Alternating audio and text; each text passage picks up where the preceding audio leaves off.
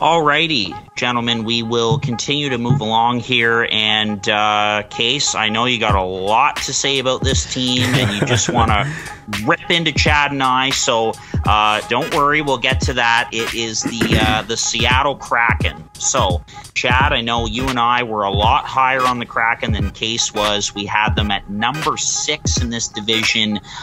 They are in 8th, and honestly, I mean, you could make the case that they should be in 32nd right now in the NHL. It has been a tough first season for the 32nd franchise in the NHL, the Seattle Kraken. Case, fire away. Yeah, so one of the reasons why I wanted to go back and listen to the episode is because I wanted to hear what we had to say about Seattle, because I remember it being the most adamant I've ever been in one of these rankings episodes that I was like, what are you talking about? And yeah, basically I had them in 8, and I said they're going to be an absolute dumpster's fire, and you guys had them at, I think, 4 or 5, and I talked about scoring goals. I said this team is all third line players. They're all guys that have been given shots in the past and never really succeeded anyways. So getting an even larger role, it's like I just didn't see it working out for this team because I didn't think they had a great D-core, and I did not think they're going to be able to score goals. And that's been the case. They're 29th in the league for goals per game, 28th for goals against, and their special teams have been absolutely atrocious because they have a power play full of third line players. There's no overly skilled puck dishers on this team, so it just hasn't worked out yet. You know, they're going to get a sick draft pick out of this, and it's kind of the way it's the way an expansion team's supposed to go. They're not supposed to be Vegas and be unreal in their first year with guys blowing up. This is how it's supposed to go, and I think the league is maybe a little, you know, behind closed doors, very happy that it's turning out this way. But yeah, like I said, it's goals. They can't score goals, and they're getting scored on a lot. Yeah, I think the second point is more prominent in my mind. They're getting scored on a lot, and that was the whole kind of reason why I thought Seattle was going to be, you know, not a good playoff team, but sort of on the bubble, like anywhere between 4, 5, 6. You know, I thought they'd be competitive in a shitty division, but that has not been the case. And the problem is, on top of not being able to score a lot of goals, because I recognize that is a thing, and you know, I realized at the start that, you know, I said they're going to score by committee, and that hasn't really happened. I think they've got 3 guys right now who are on pace to score between 50 and 60 points, which, like, you know, that's not nothing. They do have, like, I would say a second line, a good second line for, you know, those 3 guys, but other than that, like, it's been atrocious. And the reason that I was a bit higher on them was their goaltending. Like, I thought they'd win a ton of games, 2-1, you know, 3-2 type thing, because they had 2 guys last year who were amongst the top in goals saved above expected in the entire NHL. And then this year, both of those guys are towards the very, very bottom of that list. So it's like, it's such a random occurrence that, like, their goaltending was so good last season, and by their goaltending I mean these guys on different teams, but that goal saved above expected does account for, you know, scoring chances and opportunities and quality of opportunities as well. But now they've just been total dog shit this year, and that's something that I didn't see coming. And I just want to say that was the main reason why Seattle, like, I was, I guess, high on them, like 4, 5, 6, like a bubble team, a bit higher than Casey for sure. But so I want to defend my point there. But I do agree, Case, like the scoring point, like I'll admit, like that's, you know, it hasn't happened this year. They haven't scored by committee. They've barely scored at all. Yeah, and kind of the argument that I like the most that I made, it was near the end, because I just kept wanting to come back to Seattle and tell you guys that they're going to be last in this division.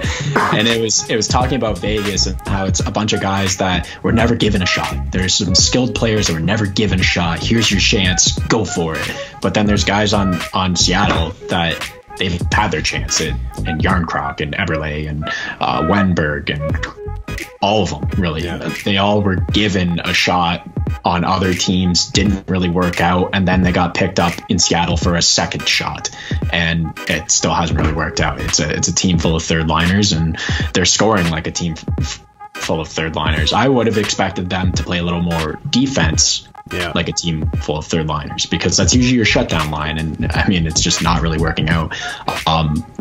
I know, like, I was pretty high on the goaltending tandem as well. I did almost spit my coffee out when you said that it was the best one in the league. I was I was like, maybe not. You said best in the league, and I was like, they're good, but not that good. Well, and then we were both just completely wrong. The tandem has just been god awful. We were, but listen to this. Last season, in terms of goals saved above expected, which is, I think, the best measure for goaltending in the NHL right now, Philip Grubauer ranked 11th in the entire NHL. Chris Driedger ranked 14th. So there's two things about goalie stats. One of them is, regardless of how many metrics it is to try to point out above expected, there's still a product of the teams they play on, like in the system that's in front of them. And then the other thing is, it's the most sporadic position in any sport. You cannot predict who's going to be a good goalie every single year, because you never know what's going to happen. Like, there's some just weird anomalies happening in the season right now. Like Bobrovsky, like, he was not good the last 3 years, and he's seeing more danger than most teams, and his team is winning games at will, not only because they're scoring a lot of goals, but because he's playing so well too. So it's like, goaltending is just something you can never put that much weight on when you're looking at these teams. And I've learned my lesson now from Seattle, but I think the general problem with goalie stats is just sample size, because like, goalies just play fewer games, and you have fewer opportunities to measure what a player is capable of doing on a consistent basis. So to me, like, sample size is the main problem, and that's why maybe